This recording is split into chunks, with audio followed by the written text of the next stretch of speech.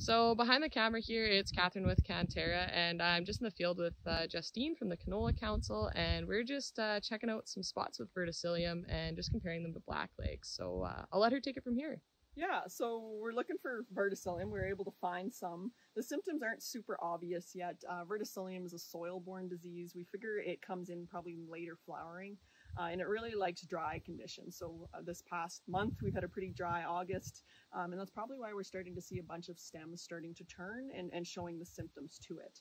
What we're typically looking for is mycosclerotia in the stem itself. So it's something we see kind of later in the season when that pathogen's moved up into the stem. So post-harvest is actually the easiest time to find it, but we are slowly starting to figure it out. And actually, if we look at the plants on the ground here, so we've got some green, healthy looking stalks. They're dealing with some other things going on, probably a little bit of blackleg, but for the most part, they look nice.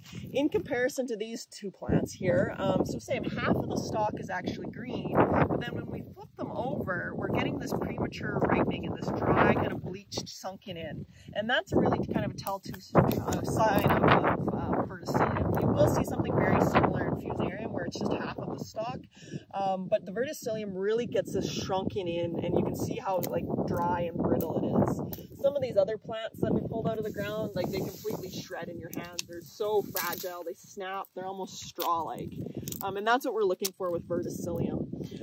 Once you strip off that outer layer, and I've got a plant here, when you strip off that outer cell stem layer, you find the mycosclerotia below it.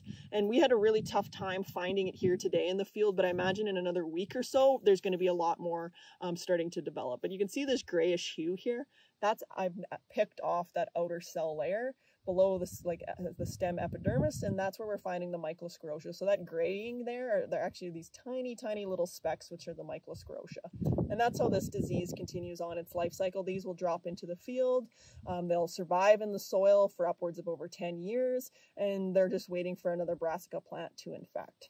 When we take the cross section with blackleg, our blackleg plant, this one's got a canker, but it's also got really predominant black spots. A plant that's infected with verticillium, you're going to just have this grayish hue across. You can kind of see this grayish speckling. There's not these predominant large black spots like you see within blackleg. Of course, in this particular field, both of these plants are pulled out of there, so you're going to see a mix or a combination. So don't be alarmed when you're starting to see blackleg, the predominant black spots with that grayish hue, because they're going to have potentially both pathogens there and present. But yeah, we are looking for that grayish hue, and like I said, later on in the fall is a better time to look for verticillium and look for those true tell signs of it, which are the mycosclerotia in the stalks.